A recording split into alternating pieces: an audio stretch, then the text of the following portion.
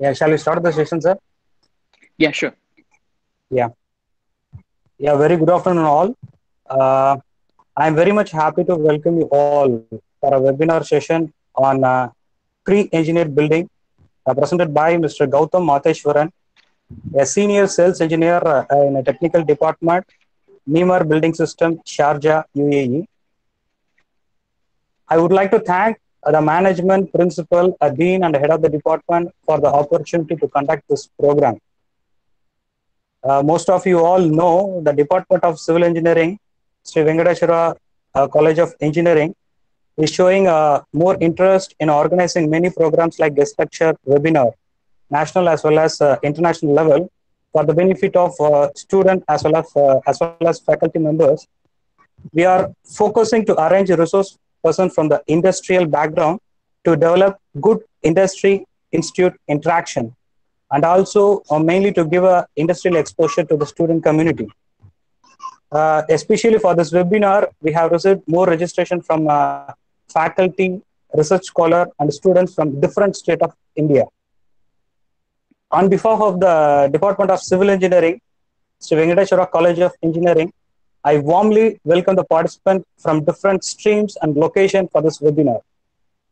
Before getting into the session, I would like to highlight the profile of the today's speaker, Mr. Gautam Matheshwaran.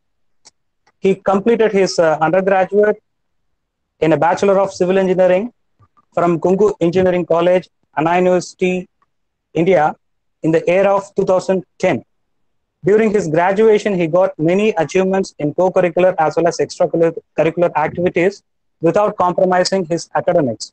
He completed his degree with a first-class distinction and one among the university topper.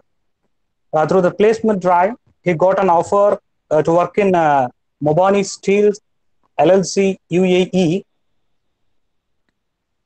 From August 2010 to August 2011, he worked in Mobani Steel LLC UAE as a design and estimating engineer.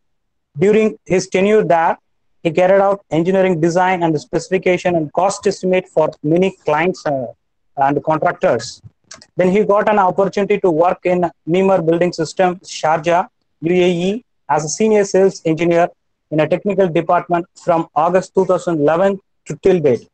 So based on his experience, he expertise in the following: handling responsibilities of estimating the cost of production as well as defining the profitability objectives, preparing, presenting, and explaining the cost estimation to the clients effectively, preparing technical discussion during a post tender stage, analyzing, approving subcontracts capabilities and their quality plans, then preparing variation orders and it approved from clients and consultants.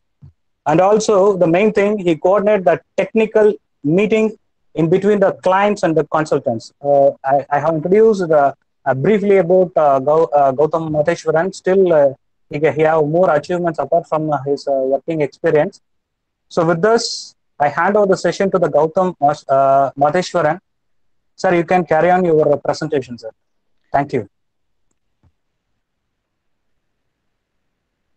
Dr. Professor Harisharan, thanks for the kind introduction. And distinguished professors, esteemed faculty members, students, friends, good afternoon to everybody.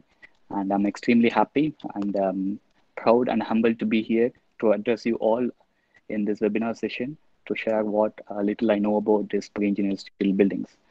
So let us go directly into the session. And for any questions or anything, you can ask at any time, or we can also discuss at the end of the session.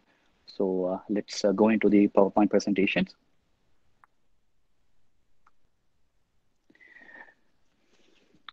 Okay, first, I would like to explain about, first of all, what is mean by PEB. Because in general aspects of today contemporary world, the term PEB is widely used rather than mentioning pre-engineered steel buildings.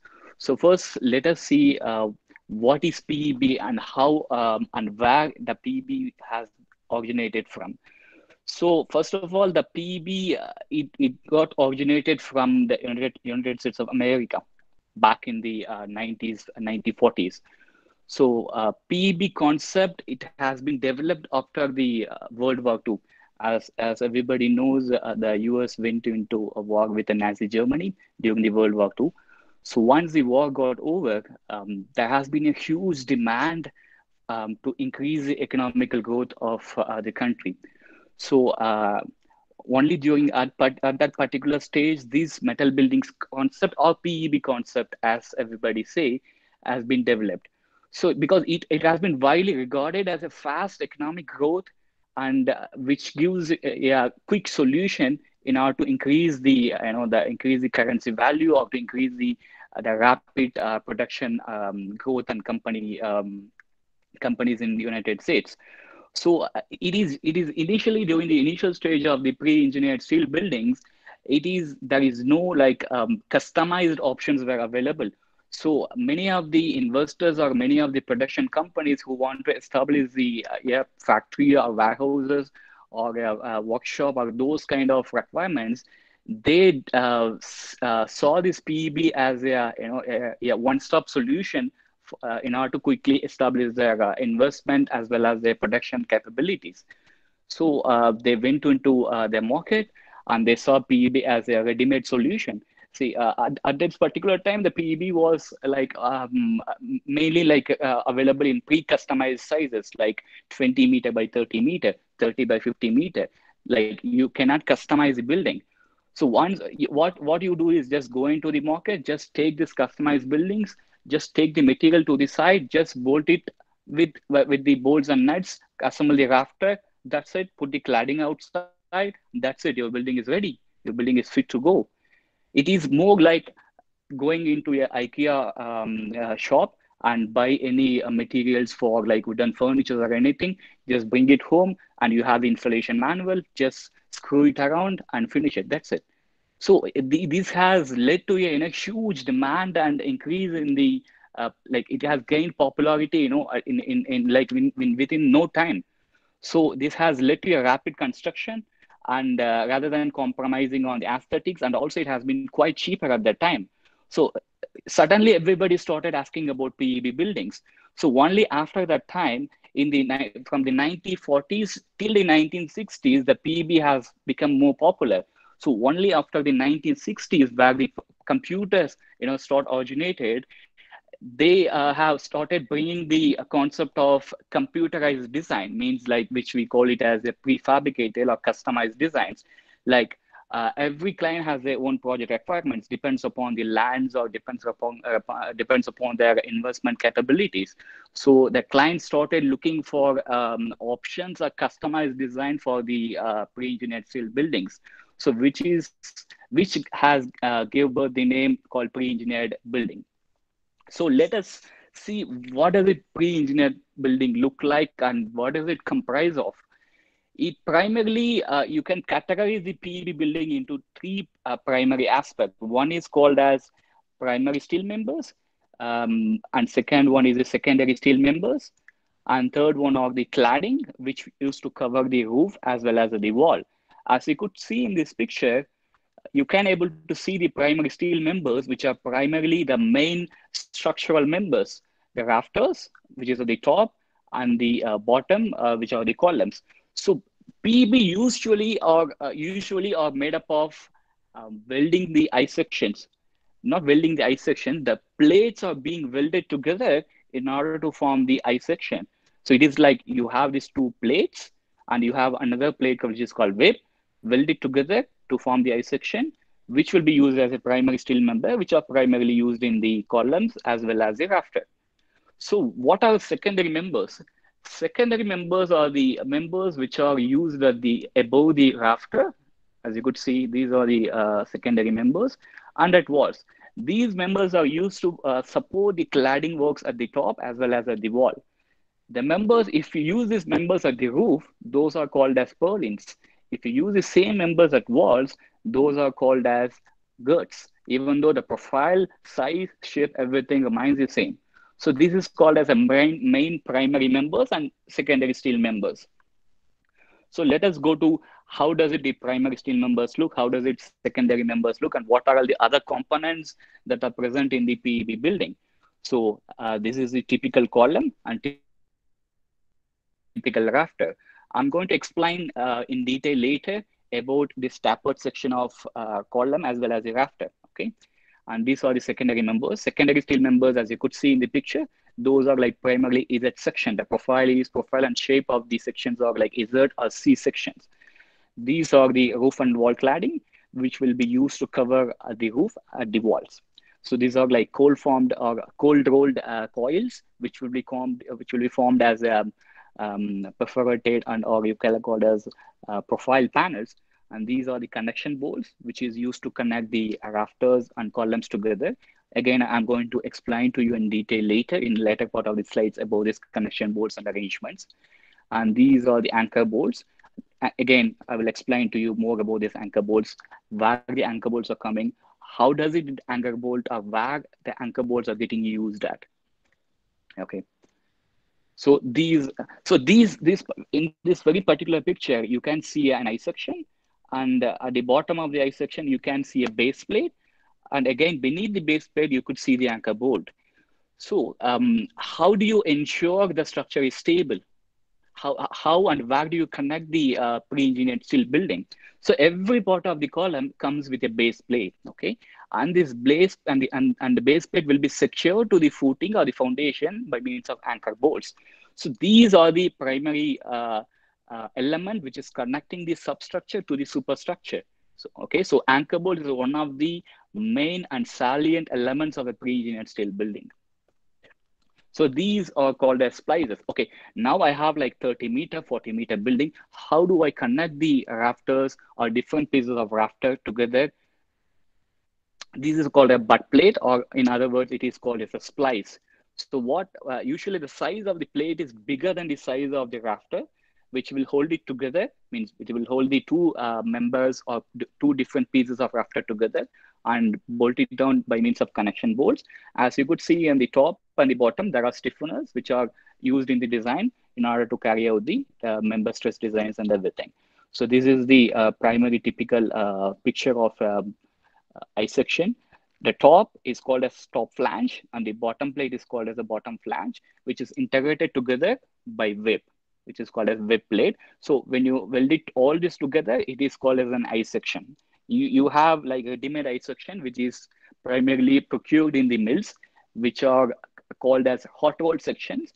And this is called as built up sections because you are building up the plates and you are forming an I section. So which is why it is called as built up sections.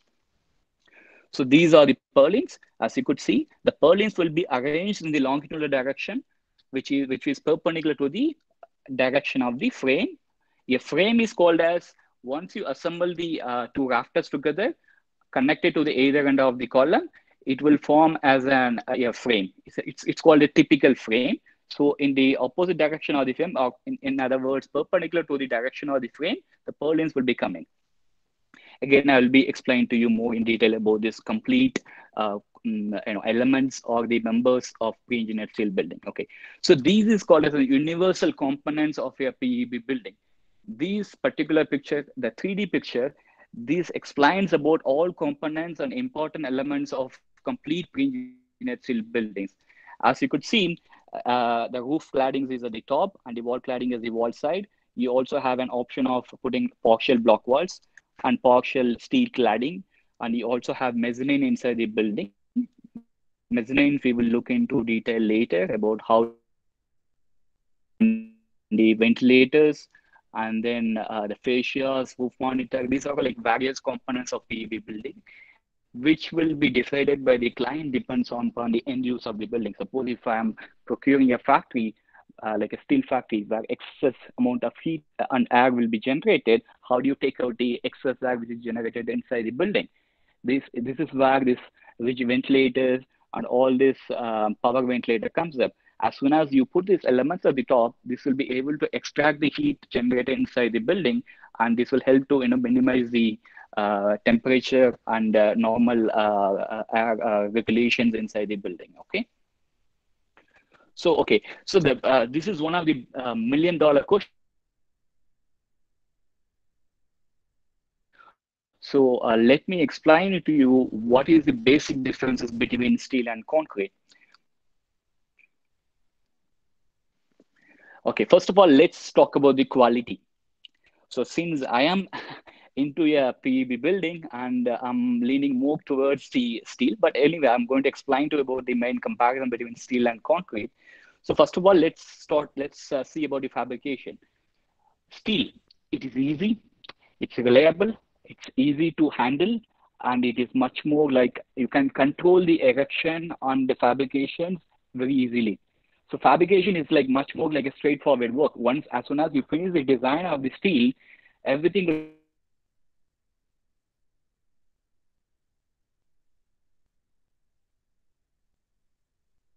done in a the design work, and they will start cutting the materials accordingly. So it is more like a shop control the quality of the fabrication. So the chances of errors or the chances of complexities are quite limited in the steel. But as you know, concrete is quite different, and it totally depends upon the site condition. So when you primarily compare both steel and concrete in this aspect, this is always difficult to ensure the quality of the steel and sorry, the quality of the material. So the material specifications. So when you take the steel, it's the material specifications primarily categorized into two types. One is the low grade steel or high grade steel. So again, it all comes to the project requirements and the client requirement. So I will sometimes they say that okay, it's a normal warehouse building. I'm just going to need it for storage. So I don't need like a very high grade steel. So it's very simple. You go to the market, pick a low grade steel, design your warehouse according to the material specification. So it is like precise and fixed. So you don't have to go here and there looking for different grades or different ideas, which is eventually going to confuse the client.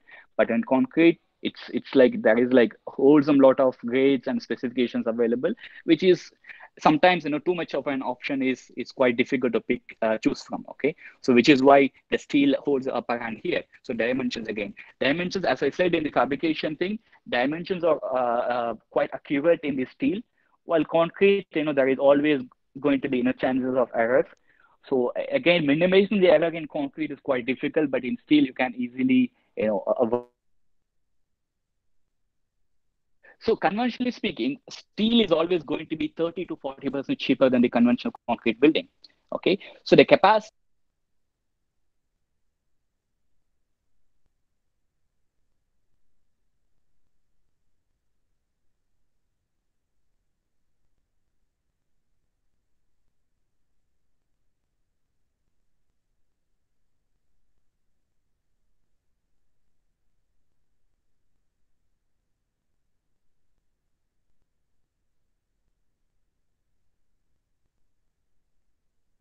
Gautam sir, we can't hear your voice. There is some interruption is there. Gautam sir, can you hear me?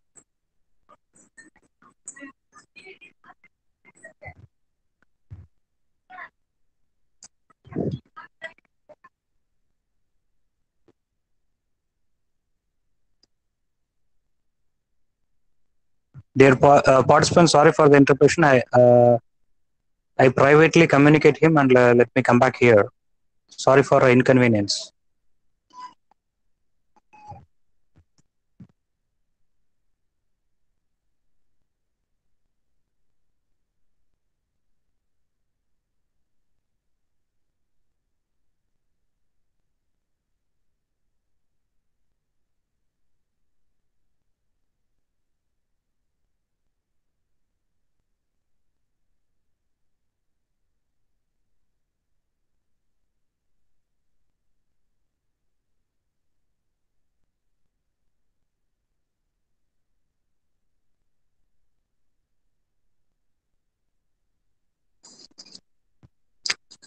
So Gautam sir,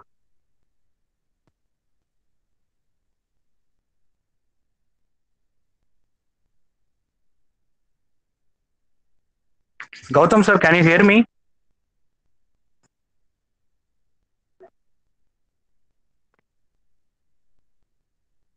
Gautam sir,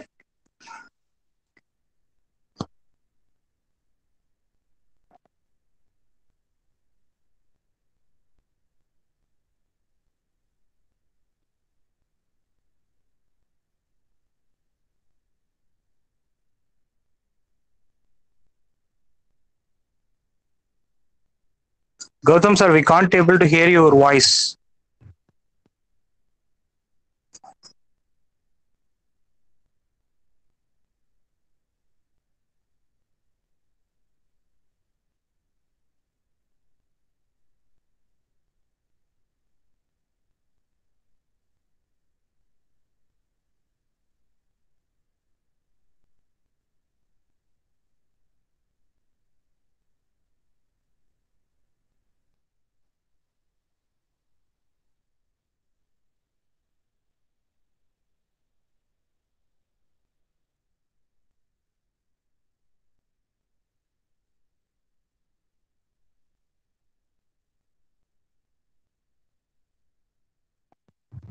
Dear participant, he faced a small technical issue. He will be back in within a minute. Professor Harris, can Yeah, you able to hear me? yeah, sir. I'm hearing, sir. Yeah, Yeah, sorry for the, I think there has been technical staff. Sorry about this.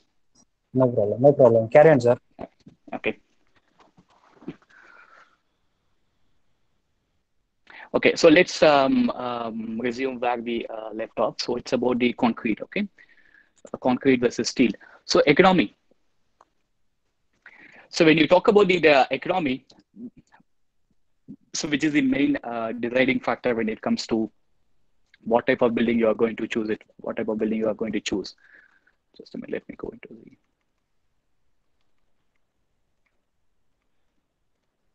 okay. So I was talking about the foundation and erection. Okay, so like I was saying, erection, a 30 by 40-meter building can be finished within like no time in a span of 10 days with people of like 10 to 12 manpower with the supervisor. You can able to finish off the steel installation in no time. But in concrete, it is slower and needs like a lot of coordinations between the contractor and the site people. And again, you have to wait for the all the curing and all these things. So efficiency and suitability. So now, and the clear spans. So what happens with steel is when the building gets too wide, it's much better to go with the steel buildings. In steel building, a span of 90-meter clear span without any intermediate support is possible. 90 meter. You cannot even believe this, but 90-meter clear span is possible with steel buildings. But in concrete, it has to be narrow and in order to make it work. And in terms of height, again, steel can be as tall as possible. You can go like 6, 7, 8-story buildings or 10-story buildings easily with steel. While in concrete, it is again, it all depends upon the overall area of the concrete. As it exceeds the allowable or the conventional sizes, it is going to be more expensive. I'm not saying that it is not feasible or possible, but I'm just comparing in terms of cost and efficiency and suitability and changes in structure. Say, for example, okay, a client has constructed a building. So after a span of 5 years, he would like to expand the building. Okay, I would like to make an change in the structure, and I want to introduce say for example, if a steel factory, I need to introduce one more line to the factory. How do I change it? In concrete, it's very difficult because once the concrete has cascaded and once the building sets in, it's very difficult to change. In steel, it's easy peasy. It's walk in the park. What you have to do is, change change the frame where you're going to expand the structure from. Either it has to be, it doesn't matter whether you design the building for the future expansion or not. If it is designed, well and good, you can just easily continue the building. If it is not, take out the lost frame and add a new frame to the same foundations and continue the steel building from. So it's very easy. In terms of fire resistance, this is one of the major limitation with fire, with pre-engineered steel buildings, the fire resistance. I'm sure most of you have people have visited the supermarkets, restaurants, and malls where most of the malls have been constructed in steel and everything have been encased in such a way that the entire skeleton of this steel is not visible from outside. What they do is, in addition to the top coating, which the painting system, they will apply the coating at side, which is for the fireproofing, and they will encase the steel with concrete or some light weight partition works in such a way that from an outside point of view, this building will not look like a steel building. This like more look like a conventional concrete building. I'm going to show some pictures later, so you can see it for yourself whether that is a steel building or concrete building. So even though fire resistance is one of the major drawback with steel, again, you have like a lot of fireproof paints which you can apply at site in order to protect the building from fire. But still, concrete lays the upper hand when it comes to fire resistance. And regarding applications wise, steel is primarily used in the industrial and commercial buildings, as many of you know. And concrete are widely used in the houses, villas, buildings, and residential buildings, more like a personal kind of buildings. Okay, so why PEB? Why should I go with PEB? I have conventional steel building, so why should I go with PEB? What advantage should I gain from PEB? So in the right hand picture of this, right hand side of this particular picture, you could see the conventional steel building. Conventional steel building is nothing. It is like a ready-made section. Ready-made sections are IPA 200, UB 252. Those are sections are readily available, which are directly procured from the mills. So it is like a ready-made I section. So what you do is design a building. Okay, suppose I have designed a building and I have a requirement of like, I need to use 400 mm thick sections as per the design. And I check the market and I don't have 400 mm thick section. I have only 500 mm thick section. But you don't have any choice but to go with the 500 mm thick section. Maybe you have 350 mm deep section, but you cannot use the 350 mm section because it is much less than what it is required in design. So, but you have no option to go with the higher one, which is at 500 mm sections. So you don't have any option in customizing the building. The left hand side of this particular picture, this is called as a PEB building. As you could see, all the members are tapered at the required location. So where it is tapered and how it is tapered, what is the concept beneath this tapering, we will see in more in detail in the coming pictures. Okay, so the left hand side of the drawing is called as the pre-engineered buildings, and the right side of the picture is called the conventional steel buildings. Please pay attention to the purlins at the top. If you see in detail, the top side of the conventional steel building, you can see C sections, C profiles. Whereas on the left side of the PEB building, you can see Z sections, not C sections. Okay. Please notice width of the columns and rafters here. Okay. Now let's compare the hot rolled building in terms of conventional steel utilization, straight members designed for the maximum internal stress. This is a typical frame. This is the loading diagram after the loadings are applied, like roof live load, dead loads, and all applicable loads which are for this building.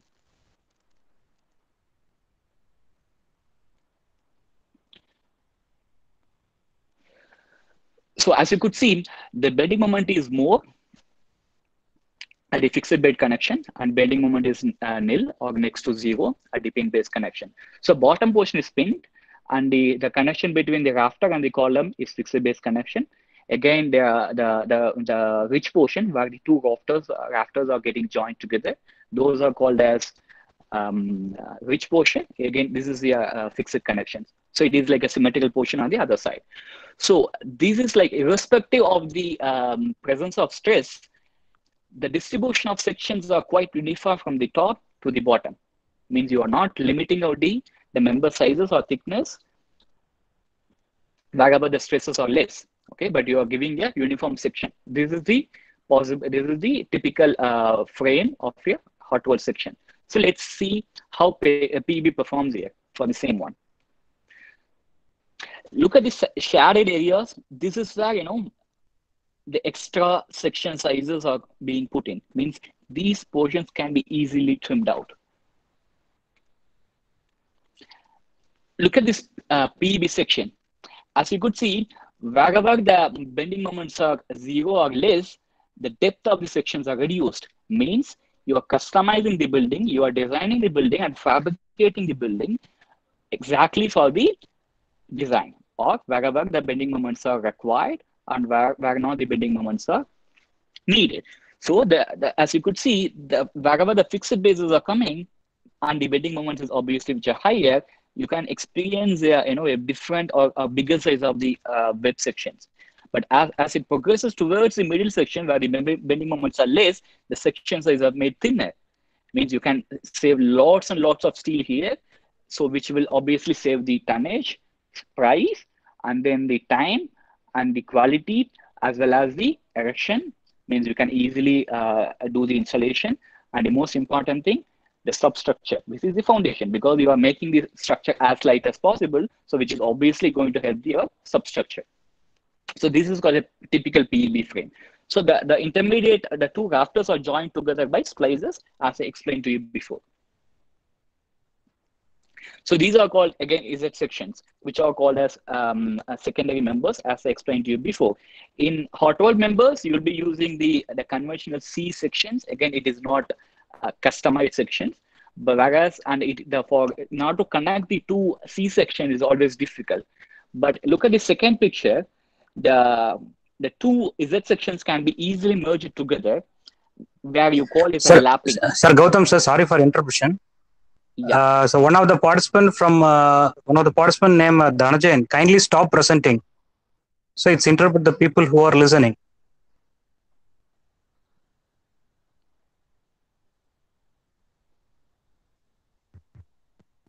So you can carry on. So some of the people mentioned your screen is not visible. Okay. Is it clear now? Actually, maybe let me just cancel it and rejoin again. Okay. Yeah, better sir. Better sir. Thank you. That's it. Sir, Hariharan sir. Yeah, tell me, sir. Sir, it is not required. See, they have to pin in the presenter. Yes, sir. They can pin it so that they can see the presentation. Okay, sir. Okay, sir. It is even for some people it may be visible. So they have to pin the presentation. Ruby put a message there. People can see. Yes, sir. I noticed, sir. Sir. Oh, yeah. Thank you, sir.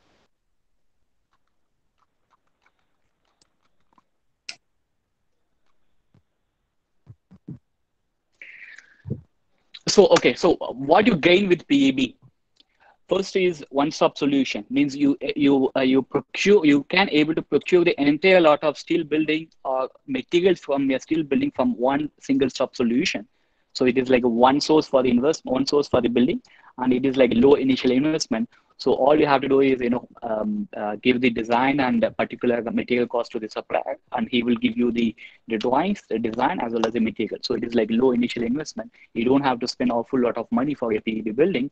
Second one is architectural flexibility. Means with PEB you can control the architectural features of a building without compromising the look of the building. Means you can still able to get what you need from the building, but of course you have to do a little bit of tweaking in design, but it is quite possible.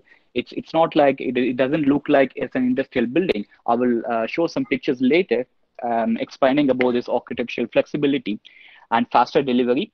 So like I was telling, the entire design can be completed within entire design as well as fabrication, and the supply can be finished in a span of 6 weeks. And the erection, like I was saying, like 10 to 15 days, it can be easily done. So faster delivery, occupancy, larger clear span options. So whenever you need a large clear spans, for example, hangar building, where you need to park the aircraft, Emirates, Fly Dubai, all those aircraft, which is called hangars, they always go with the PEB building. So large clear span options and future expansion, like I explained to you earlier, low maintenance. So when you put up a building, so this building will long last for a minimum of 20 to 30 years. And of course, you have to do the regular maintenance, go to the top of the building, remove the residues and dust which are accumulated at the top of the building. And this maintenance you can do like twice in a year. And so again, low maintenance are required. It's not like you have to maintain this whole building every month or every 2 months. So it is quite easy. So quick turnkey construction. So it is like the combination of civil works and steel are quite easy and low. So you can easily finish up the whole building in no time. And energy efficient, you can all easily remove the structure and you can put it in a whole different scenario and in whole different site. So it is quite efficient. So there are not like recyclable material. Steel is completely recyclable. So comparison of general criteria. So this is like a quite comparison between the PEB building, structural steel building, and reinforced concrete building, which are OXCC. So this is what we have gone through in the previous slides. So it is just a general comparison, like in terms of design, architectural flexibility, quality control, traceability, delivery, modification, future expansion, efficiency, all these things. So all these things are quite easy in steel, as you could see, easy in PEB steel. And so this is the comparison, and this is like a cost comparison. Again, I was trying to show you earlier. So PBs are quite light, like 20 to 30% cheaper, and you are going to experience awful lot of cost reductions because of tapered sections and use of lightweight secondary members at the roof and walls. And the predicted delivery, you can easily rely on the delivery time and easy for the delivery and as well as the logistical requirements. So this is a time comparison.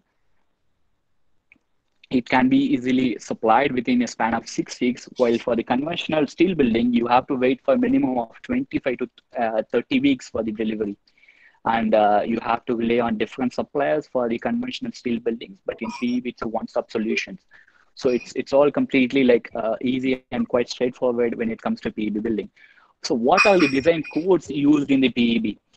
So every country has their own steel design and steel concept and acceptable codal norms. When it comes to India, they rely on Indian standards, which are primarily extracted from the British standards. So these standards are widely used, depends upon the country and project requirements. So American codes are widely accepted. So AISC, AISI, AWS, this is for the building code, which is used for the fabrication of the works. Metal building systems is another building code. IBC, International Building Code, this is another design code. So all the designs are being done based on the international code norms. So it is not like you have your own empirical formulas, you have their own standard. So you completely rely on the codal norms like deflections, the stresses, everything you're following as per the code norms. So what are the softwares used in the PEB? MBS is one of the primary softwares which is used for the design of PEB. AutoCAD is used for the draftsman in order to express the buildings. And StatPro is another design software, and Tekla model. So Tekla will be used in the part of detailing. Detailing is something in PEB called as a second part of the design. So once the design is finished and frozen, this building will be detailed in a 3D model where each and every component of the connections and the members, everything will be detailed in the model. The chances of errors and modifications are quite not reduced in the Tekla structures. So once this 3D model is finished, this will be directly fed to the machines in the shop. So everything is automated. So machines will automatically recognize the files, and it will stop cutting the plates according to the design from the Tekla model.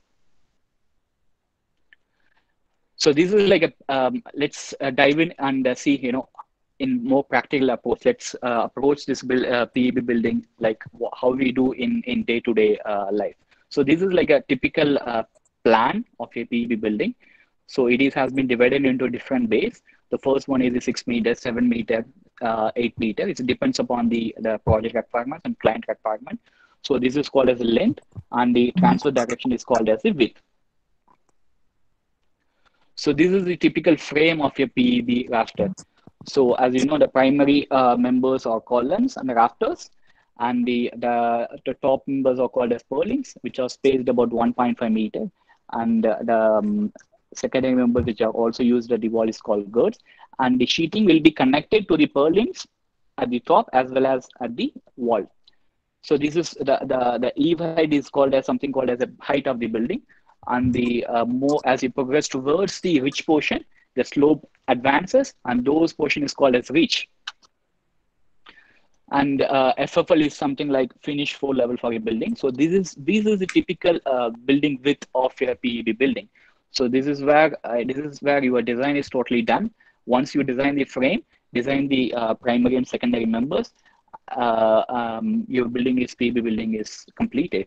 So these are the primary aspect our design concept of a PEB building. So let's talk about different framing systems. So this is like a more like a clear span option where I don't want to have any intermediate columns. Maybe I'm storing like a lot of materials inside the building where it will obstruct the movements. So the client will say, I don't need any columns.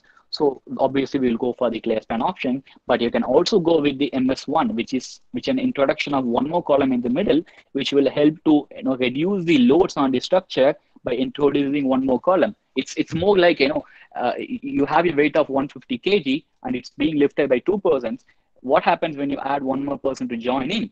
The entire load will be segregated and it will be distributed equally to the 3 persons, which will obviously helps to carry out the structure much easier. So these are like different options of frames available with the PEB.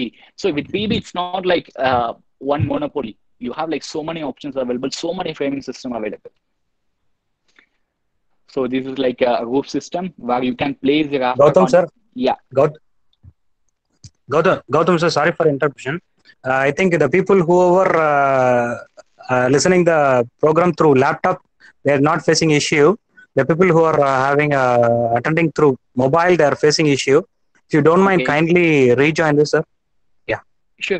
Only presenting, yes, sir. Okay. Yeah.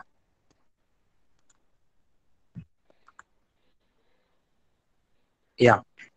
Now it's okay. Thank you. It's okay. Okay.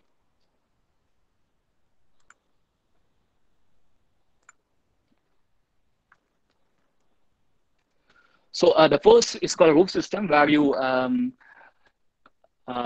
support the rafter on a concrete building. Suppose you have like concrete columns and I don't want to put concrete roof for a span of like 2,000 square meters. So you can put a rafter on top of it, put the cladding on top, finish. So your building is ready. Means like you have so many options available to mix up. Like you can still able to combine the concrete with steel buildings. So this is one of the many options available, which is called as roof system. A multi-gable option. You have like 2 different spans available, and monoslope, single slope option. So it's all depends on the site scenario where you don't have much space available. So you can go with the monoslope option.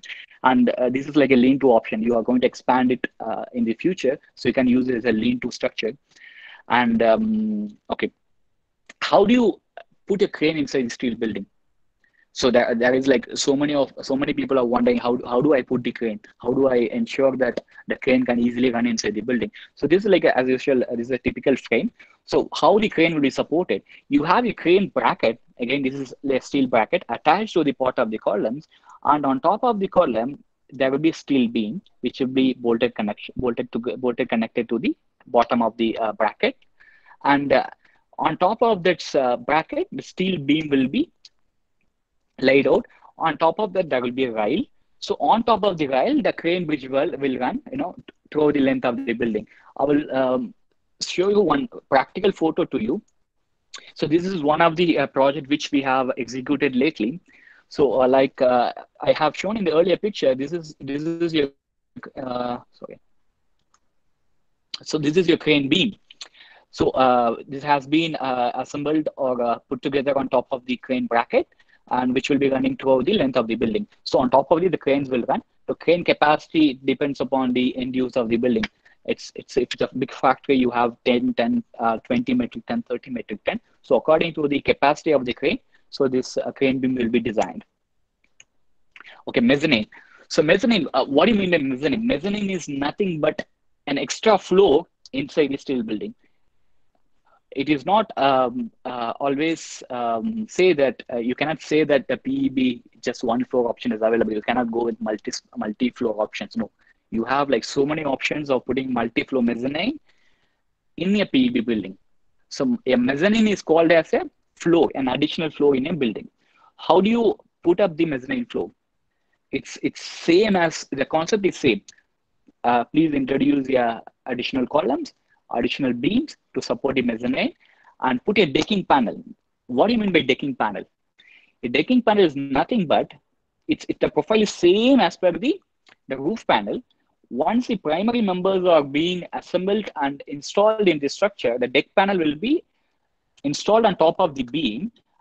This is nothing but a temporary shuttering work in order to hold of the concrete until it gets completely sets out. So once the concrete is sets out, you can easily remove the deck panel, but most people, they leave the deck as it is. Okay, so let me explain to you more about this thing. So as you could see in the picture, this transverse direction is called as main mezzanine beam, which is supported by in the intermediate mezzanine column. In between the mezzanine beam, you can see certain I section. Those are called as joists, which are called as secondary support members. On top of that, the deck panel will be laid. On top of that, you will be pouring the concrete. Okay. So these are the beams which are running through the length of the building, and these are the joist connections. And so these are like typical features, a typical picture of mezzanine beams. So these are the beams and secondary members. And the first picture, you can see the deck panels. Okay, so this is the latest one of the project pictures which we are executing now. So the mezzanine is finished and deck panels are being laid out. And handrails and different requirements on the building. This is an industrial building, so handrails are being put at the end of the mezzanine to prevent people from falling out. This is a multi-floor mezzanine option. So again, this is like a complete steel building with PEB. You have mezzanine panels at each floor. This is like a G+4 or 5. So this is like entire skeleton before the finish of the building. This is another multi-floor mezzanine one. So on top of the panel, the reinforcement will be laid out in it with a minimum spacing, with minimum diameter. You don't have to put like holes and lot of reinforcement box, just like the concrete slabs. It's much easy. So once the reinforcement box are laid out, just pour the concrete. The concrete was being poured. So allow for the concrete to set out, and on top of that, you can put your tiles or anything according to the apartment or any end use of the building. So these are the blocks. So outside you can cover the block steel building with blocks. So this picture is taken after the concrete sets out. So this is the finish of the steel building. So most like about 7 out of 10 people will say this is a concrete building. Nobody would say this is a steel building. So this is the beauty of steel building. You can easily compromise. You don't have to compromise the end use of the architectural features of the building, but still you can go with the PEB because it's quite cheap, and it is very cheap, minimum like 30 to 40% cheap than the concrete building. So you have various options available. You can cover the slope with raising the parapet, and you can also go with the flat roof building, which I shown you in the earlier picture, like by means of concrete, or put the cladding at the top and cover with outside with raising the wall portions. So these are like various applications of PEB. Like industry, you can use in industries, factories, workshop, warehouses, cold stores, etc. And commercial activities, showrooms, distribution centers, office, labor camps. And recently, we can, during this emergency period, during like the pandemic situation, where mass houses or mass camps have to be generated within like few days, you can easily achieve this with PEB buildings. You cannot go with regular conventional buildings because it's always going to take time, and time is something which you cannot afford to lose. So this is where PEBs are quite easy to handle and easily can be used in applications wise. So these are like different projects, factories and warehouses, like end use of the PEB building. So warehouses. So the first one, you can see a diamond shaped building. Still you can achieve the architectural features without compromising it. So these are like distribution centers, aircraft hangars. So this is like a span of about 40 or 60 meters. So this is like a creation facilities, community centers, showrooms, mosques. So remember this picture. So the first picture is the finished building, finished picture, which is taken once the complete building has been finished. So again, from outside perspective, it will look like a concrete building, but it is not. It is steel building. So this is multi-story car parking and malls, hypermarkets. It's a special projects, like the bottom one is for the Dubai Metro. The first one is for, I think it's an office come warehouses. and showrooms. So the right hand bottom corner of the picture is about 60-meter clear span building. So these are cement factories, exhibition centers, office buildings. Okay, so let's explain it to you. Let me just open a Tekla model, and I will explain to you more in detail about how the Tekla model works and how do you generate the building.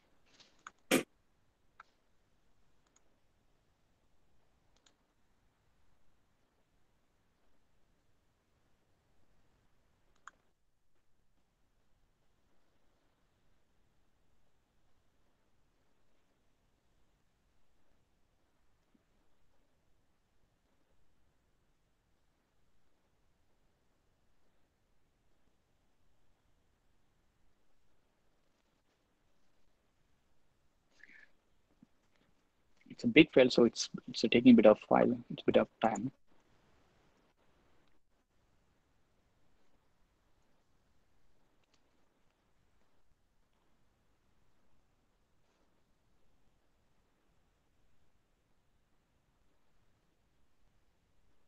Okay, so these building is about 25-meter tall building. Okay, this is used for shipyard, where you mock your ship to maintain.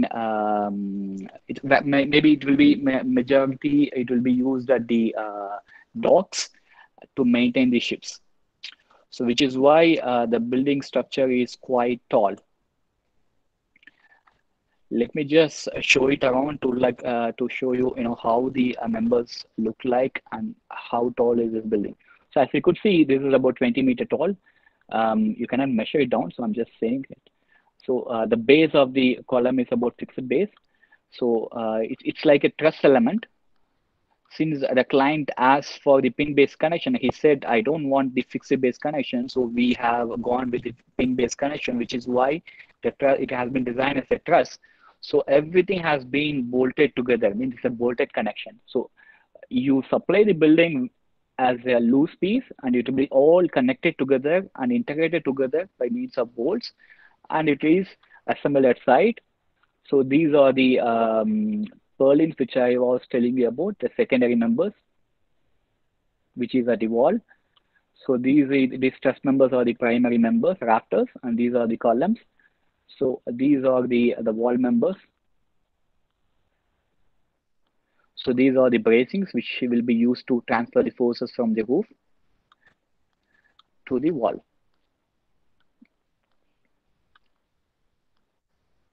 So this is like a quite straightforward building, except that this is quite tall, but this is a much more simpler building. So if you, we can also refer to another building, which is quite different from the one which we have just seen.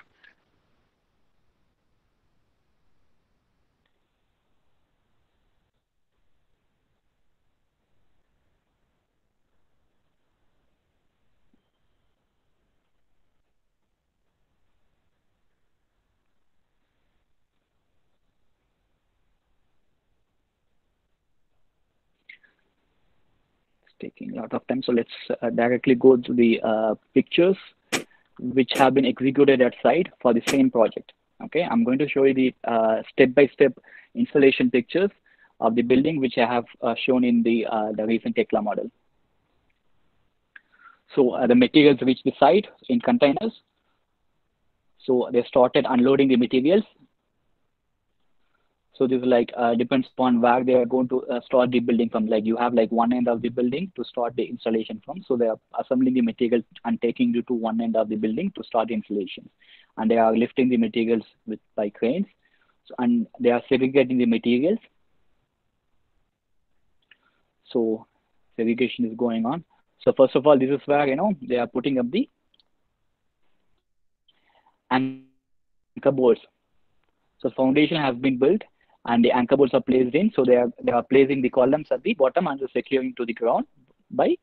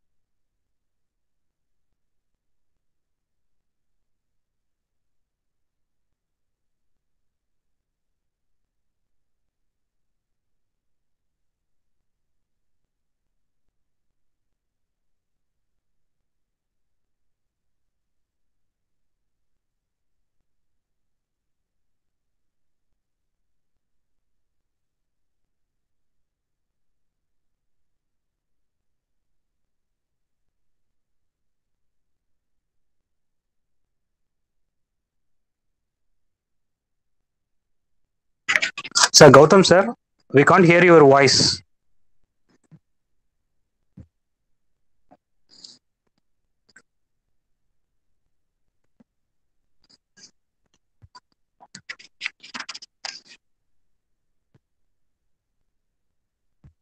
Gautam, sir. So can you hear me?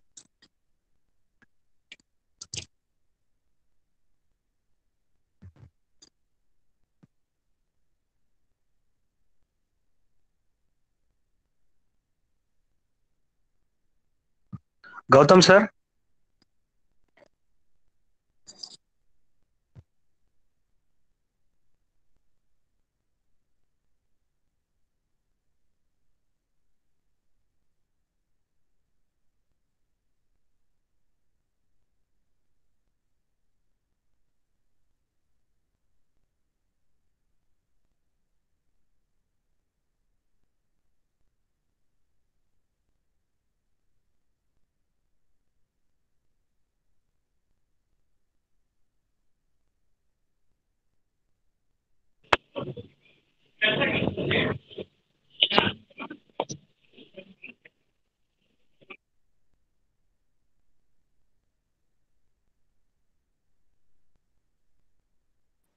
Hello?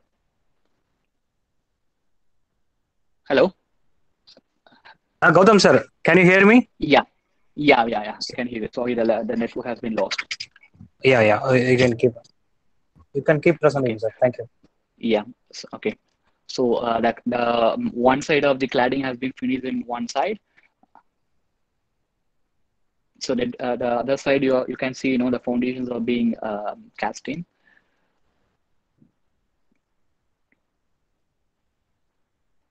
So this is the other building which I was trying to show you in the other Tekla model.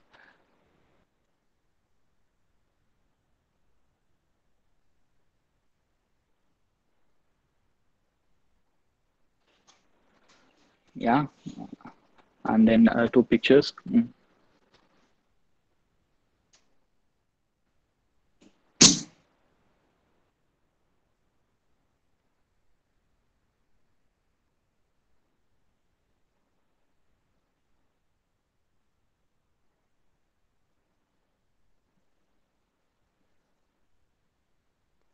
So the cladding work has been implemented at the top, and the cranes are being installed.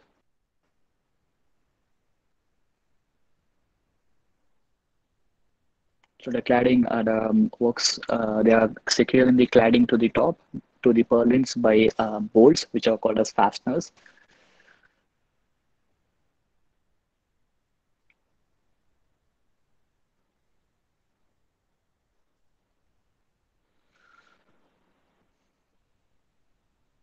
The building is almost like 80% completed. Just few works are pending. As you could see, this picture has been dated to like 2 months before. It's almost completed now. Okay, so now I'd just like to show you some video regarding the intro about our company profile, and it will also have some video about the factory procedures. I will explain to you once the video has been completed. I will let you finish the video. I will let you finish watching the video first. Progress. Innovation. Development. The world is forging ahead at an unprecedented pace. With shrinking boundaries and increasing trade, cost-effective, customer-centric solutions are the cornerstones that make the difference in the world today.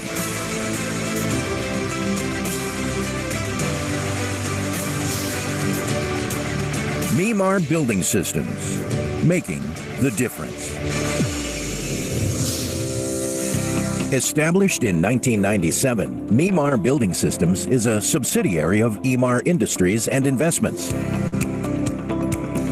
Located in the United Arab Emirates, Mimar Building Systems is one of the largest manufacturers of pre-engineered steel buildings and sandwich panels in the world. With a total area of over 160,000 square meters, including this almost half a kilometer long factory, MBS is the answer to the increasing global demand for pre-engineered steel buildings.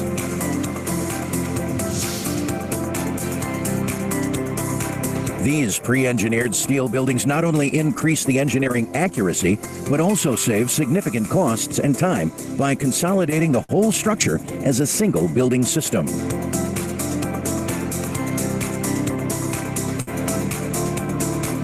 This state-of-the-art production facility has a monthly production capacity of 8,000 metric tons of steel buildings and 150,000 square meters of sandwich panels.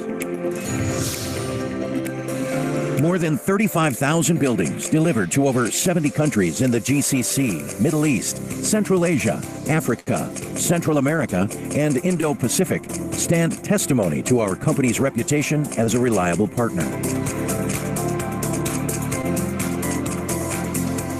Our leadership in the market is a result of continuously updating and improving our internal functions and capabilities.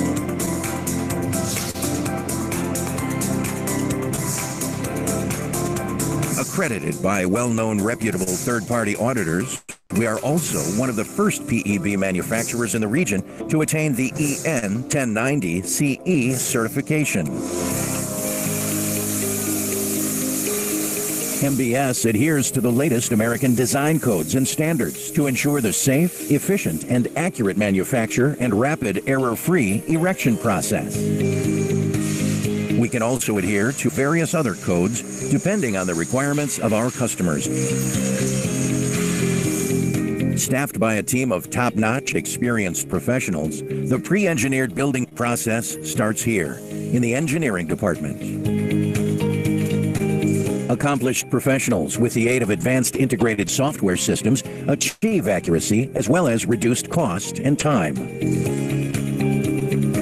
A critical function in the MBS process is quality control, which starts at the early stages with the raw materials, tested for physical and chemical properties before being routed to the factory. These steel coils contribute to cost savings for the customer. The company's investment in coil cut-to-length technology reduces waste while speeding up the production process, resulting in faster delivery times. These cut sheets are eventually transformed into the primary members that make up the structural frame of the building system. State-of-the-art automated submerged arc welding machines ensures high-quality welds. All welders are qualified in accordance with the American Welding Society and EN standards and undergo strict proficiency tests every 6 months to retain their certifications. The advantages of a pre-engineered building system include reduced costs and time savings, as well as the fact that the whole building is treated as a single system, designed and manufactured under controlled conditions that deliver a high degree of accuracy and efficiency. Every part that passes through the manufacturing facility is engraved with a unique serial number for accurate identification and traceability. MBS maintains a strict quality control procedure at every workstation throughout the manufacturing process. All components are subjected to a series of quality control inspections. Once the components are approved and tagged by the quality control supervisor, they undergo a thorough cleaning process called blasting in our fully automated shot blasting line. This is followed by painting as per the customer's requirement in our fully automated painting lines. Stringent quality control tests are performed in accordance with international standards. The complete building components are held at the staging area for dispatch, either by sea or over land.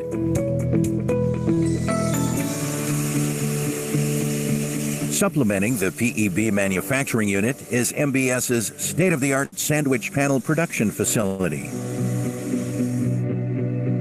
MBS produces sandwich panels in various thicknesses with excellent slip joint connections for structural strength and weather tightness. MBS also offers single panels in various profiles to cater to the customer's requirements.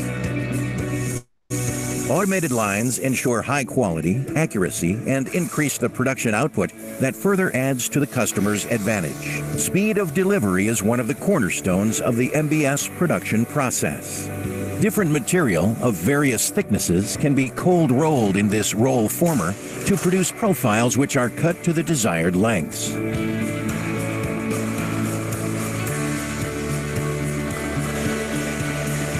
The continuous sandwich panel line seen here is capable of producing PUR and PIR foam, sandwiched by metal or flexible facings. Some popular applications include industrial and commercial buildings, as well as the food supply sector for their cold storage requirements.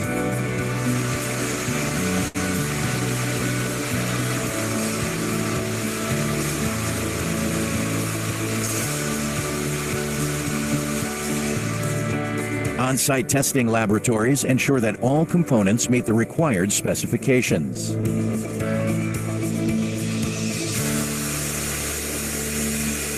The panels are now ready to go.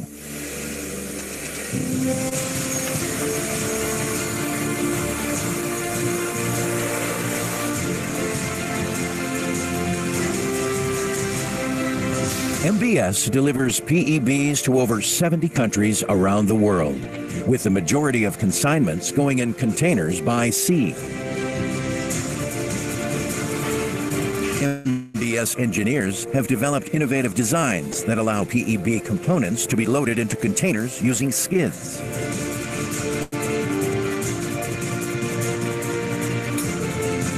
Unloading at location is equally easy too. All components and parts are tagged and clearly marked for easy sorting and erection using only high-strength bolts. No cutting, welding, or drilling is needed at the site.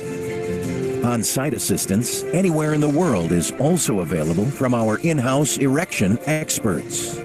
That is the biggest advantage of PEBs from Myanmar Building Systems. Total reliability coupled with speed of erection and significant cost savings both with respect to time and material. It makes all the difference.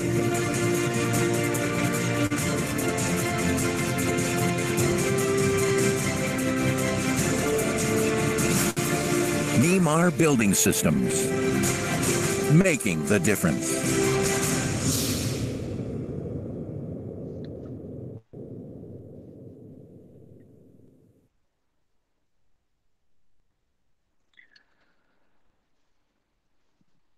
Okay, we come to the end of the session. So I'm happy to answer any questions you have regarding the presentations or regarding the subjects which we have discussed so far. So some of the people are posted a question in chat box, sir. One guy named Samuel James, he asked Mr. Gautam, can PE be made composite with concrete addition for ever greater economy? Of course. See, as I was trying to say, the cheap is, the cheaper option is always going with a complete solution from PEB. But you can still go with the conventional steel plus concrete option, such as like I was saying to you earlier, when you add a mezzanine inside the building and you are putting a steel mezzanine with decks on top of it, and you are adding the reinforcements, and on top of it you are pouring the concrete, you can also add shear studs which will act as a composite design between the steel and the concrete.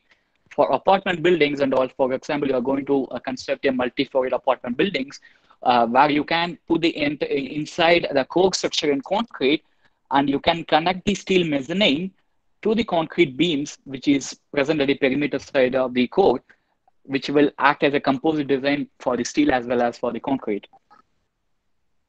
Yes, another question, sir.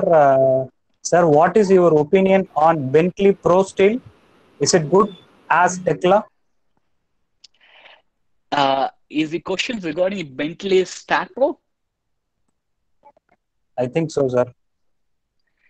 StatPro is one of the primarily used design softwares in PEB So in order to become a structural steel designer, you need to get familiarized with the design software, design codes and standards, as well as how to apply this code and standards in the softwares. All StatPro softwares are comes inbuilt coded standards. You just have to apply it properly. You have to study or familiarize yourself and apply the loads and standards according to the requirements of the project. And yeah, but you have to be get familiarized with the concepts of codes as well as StatPro. So another question from Aravind Kumar. Yeah. Which software do we use for mezzanine flooring? Same software, StatPro. With StatPro, you can design the entire building with connections, with multi-floor mezzanine, cranes, everything. Yeah. So another question from Rahul Ramesh. Sir, is it necessary to give reinforcement for the roof while laying concrete in the PEB structure? See, whenever you have a mezzanine floor, see, you have like different options of mezzanine floor. Some cases, suppose you are going to use a mezzanine floor for offices, you have to pour the concrete. Sometimes it will be used for storage of materials. At the time, you can use gratings or checkered plates. You don't have to pour the concrete. So for checkered plates and gratings, you don't need any reinforcement. But for concrete, you cannot just pour the concrete and wait for the curing, and then hope that concrete will be good in strength. You have to put some minimum reinforcement whenever you pour the concrete in. But it doesn't have to be more than like 150 mm. If you have like a standard office, the thickness can be as low as 100 mm. You don't have to go with like diameter of the reinforcement board like 40 mm, 15 mm. It is just a minimum strength in order for the concrete to work. That's it. Yes, one more. So wait a minute, sir. Yeah.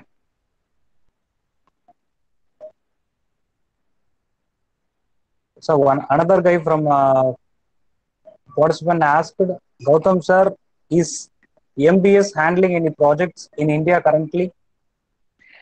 We have supplied projects in India before, but India's market is quite saturated. It means you have like lots and lots of companies in India, which is a good thing for young engineers like you. Like you have like wholesome lot of opportunities available at your disposal because of so many companies.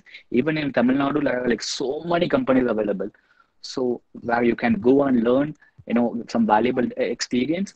So the market in India is quite saturated, and you have like lots of projects there. You can even see this cladding sheet at every villages in most of the shops, Tata Blue Scopes, Everest, and all.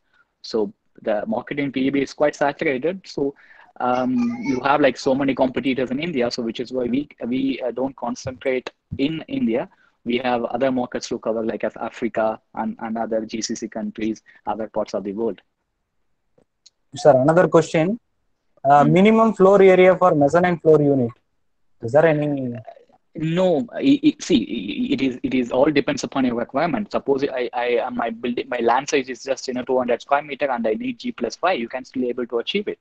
There is nothing like a minimum size for the building. It all depends upon the project requirement and your end use of the building. You can do anything you want. You can achieve anything you want with the PEB. There is no standard sizes. Yes, sir. One more question from Rahul Ramesh. Sir, in one of the picture you shared, I saw a slab reinforce being given before laying concrete on roofs. My question is it necessary to give slab reinforcement for a PEB structure? Yeah, it is necessary. Or is it just to give to arrest the cracks? Yeah, just for the sake of the concrete. It doesn't doesn't do anything with the steel structure. The load is always going to be transferred from the steel beams to the steel columns to the foundation. Please note that the concrete doesn't act as a structural member in this particular mezzanine. The steel joists and steel beams are the main primary supporting members. The reinforcement are being laid just for the sake of the concrete, just for the strength of the concrete. It doesn't do anything with the mezzanine loads. Primarily because it will be transferred from mezzanine joists to beams and then to the columns to the foundation. Yes. Another question from Prem Kumar. As you said, there is a minimum cost we can construct it. Can you tell me how much less than when compared to the concrete building or normal steel building? See, I was, we have compared so many buildings. Like there are always going to be, a comparison between steel and concrete building. From our experience, steel costs 30 to 40% cheaper than the conventional concrete building. I'm just talking about the cost. You also have to include the time factor, which also costs you the money. Yeah, thank you, sir. Another question from Akhil Ukuri. Which software is better to learn first? Whether it is StatPro or ETABS or Tekla Structure? See, Tekla is more like a detailing part. If you aspect to be a structural steel designer, I urge you to just get familiarized yourself with the steel design codes. First, you should learn what is PEB, what are the components associated with the PEB, what is needed for the PEB. Then once you get to know about these components of PEB, then start learning the design codes and design standards. And then, once you learn the design codes and standards, start learning how to apply this design code standards in the StatPro design. It's better if you also learn the AutoCAD. But detailing Tekla, I don't need it is necessary, because for engineers, it is primarily used for the detailing part. It is nothing to do with the design. If you learn detailing, that's better actually. It will come handy as an added experience to your profile. It will weigh some weight to your profile, but it is not mandatory. Yes, sir. Another question. What is the protection coat used for structural steel according to the climate changes? For example, the case study which I have shown you in the pictures and the Tekla model, it was at the seaport. It is at the sea. Okay, it was in Africa, and it is at the seaport where you experience like so many corrosions because of the salty climate. So how we have protected the steel against the corrosion? We have galvanized the steel. It is not a painting. The steel are being immersed in a molten zinc and galvanized to 85 micron thickness, which will act as a protection resistant, a corrosion resistance against the salty corrosive environment. Or if you don't want to galvanize the whole structure, you can also go with some paint system like epoxy paint system, primer and finish coat, which will also works better against the corrosive environment locations. Yes, sir. Another question from Vijay.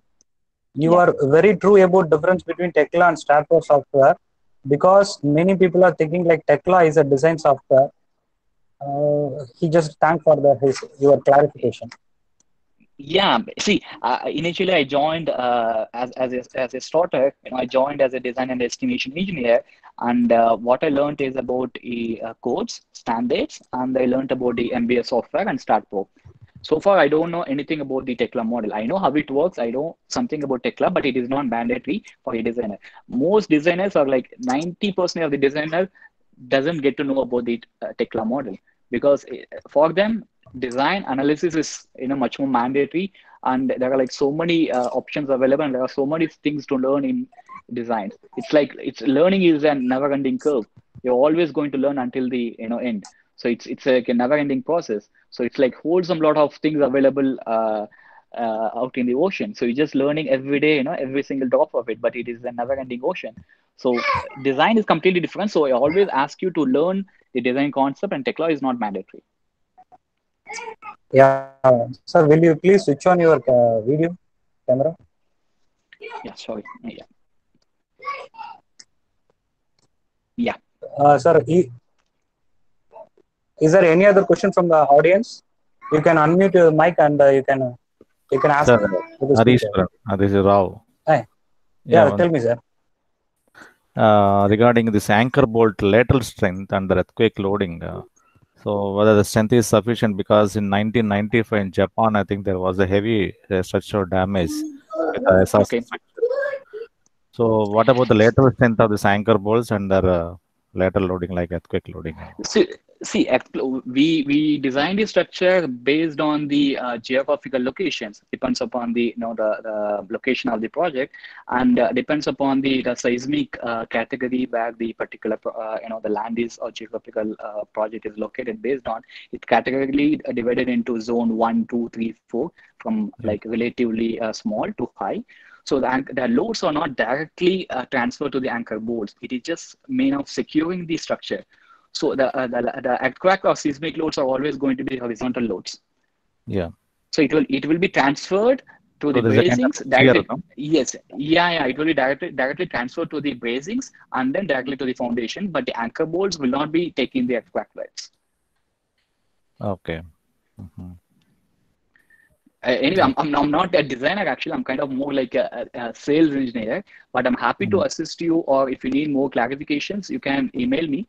I will get clarity from our design department, and I can able to help you with that. Because I think maybe based on, as you said, the seismic zone severity and all, probably Yes. anchor bolt sizes and all, the shape and may vary. I'm not sure. I don't know exactly. That's why I asked you this. See, you have diameter from 16 mm till 36 mm dia.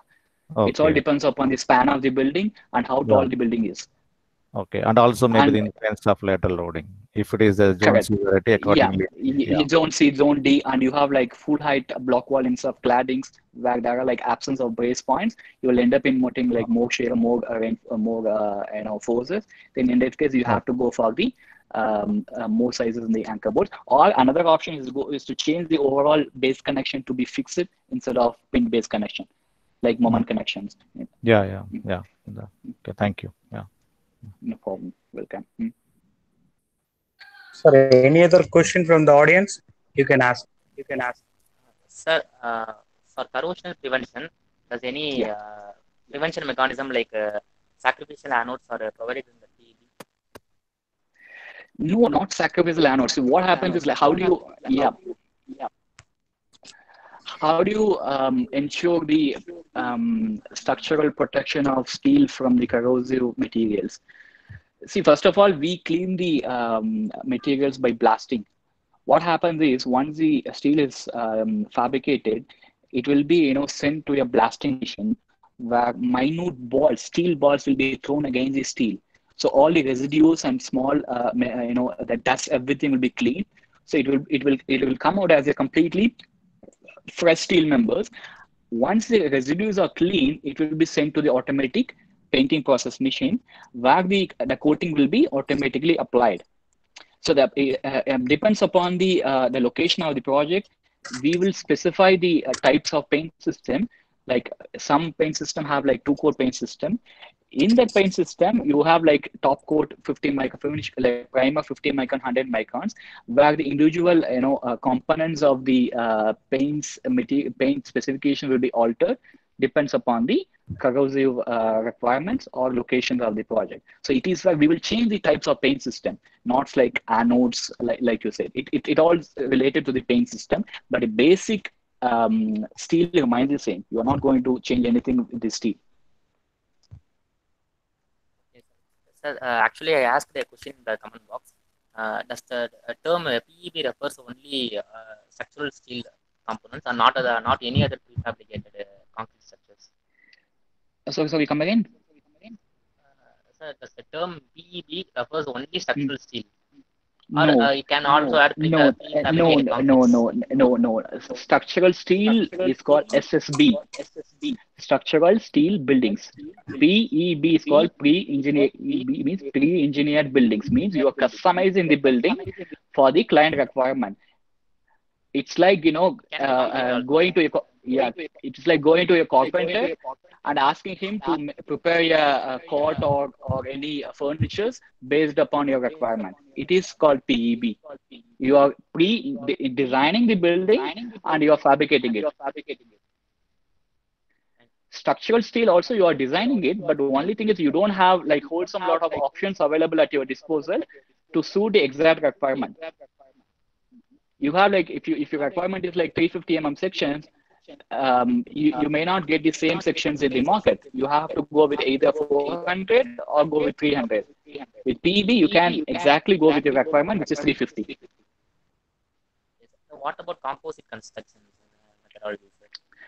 Is it should It is. For example, one of the major issue with PEB for multi-story building is the vibration. Sometimes it does vibrate. See, any building will vibrate. Steel works only if you see, a building works without vibration is not a building. It has to work. The deflection has to work. Only if a deflection happens, you are ensuring that loads are getting transferred. So sometimes for apartment buildings, they will construct the inner part of the apartment building with concrete, and they will connect the steel beams and joists to the concrete core from all parts, so which will act as a composite design. Sir, sir, do you use cold form steel or light gauge steel in your buildings? Exactly. Yes, the secondary members are always cold form steel. So how the cold form steels are procured? We will give the coils, means the cold rolled coils. We will put it to the machines where it will be cold rolled to form the this Z sections or C sections. But the main issue with this cold form sections are it will not be used as a primary supporting or structural members for the building. The primary supporting members will always going to be I sections, the plates.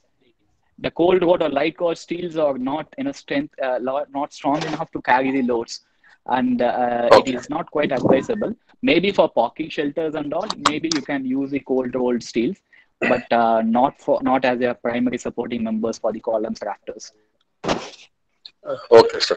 Sir, and the material that you use for making these sections, is it originally cold rolled, cold formed, or cold rolled material, or hot rolled sheets from which you cut and make the sections? Yeah.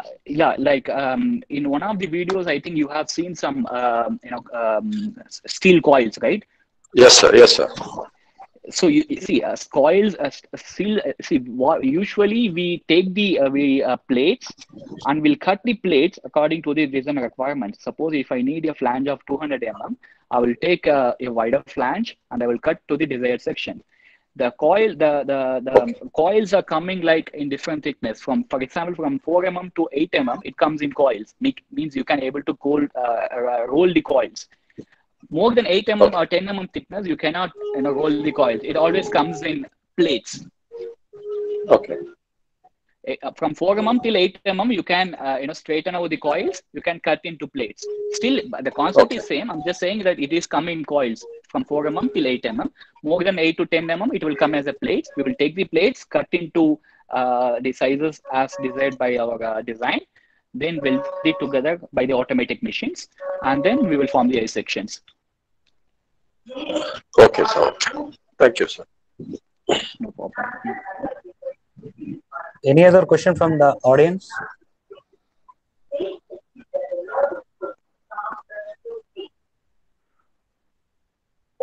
Yeah, if there is no question, let us wind the session. Sir, I'm very much thankful for accepting our invitation. So on behalf of Department of Civil Engineering, I thank you very much for accepting our invitation and give a valuable lecture. The people who have attended the session from many streams, like students, research scholars, as well as faculties, I think this is an eye-opening session. Apart from the syllabus, they are really learn something new. Apart from what they are studying from the books and something.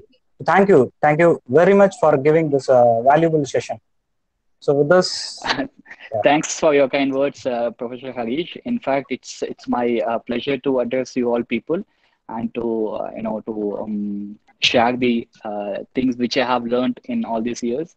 Frankly, to be speaking, when I enter the PEB industry, it's safe to say that I know nothing.